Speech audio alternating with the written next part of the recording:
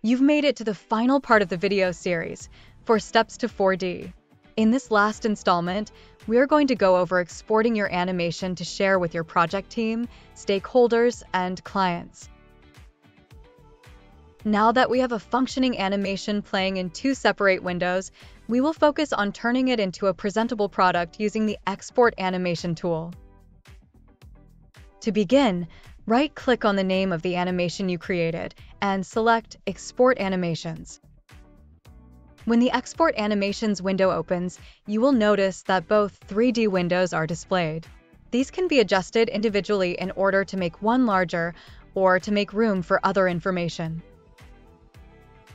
You can see here that I am able to turn on and off items in the animation, including the timeline, tasks, and individual 3D windows, using the checkboxes on the left.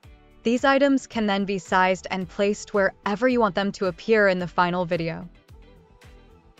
You are also able to add custom images, sounds, and customize other aspects of the animation using the tabs at the top of the window.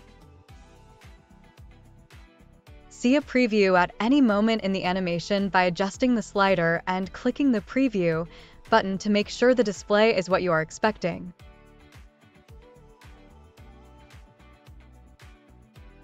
When you are ready to export the animation, click the OK button and watch as your video gets created.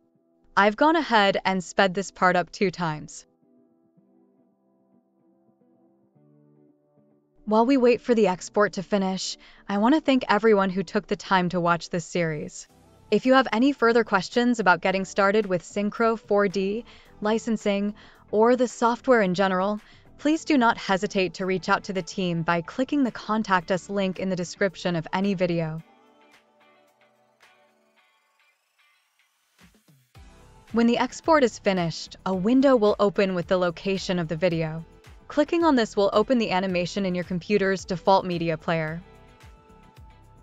And just like that, we have an animation of our construction process to share with colleagues and stakeholders. Thanks again for tuning into 4 Steps to 4D.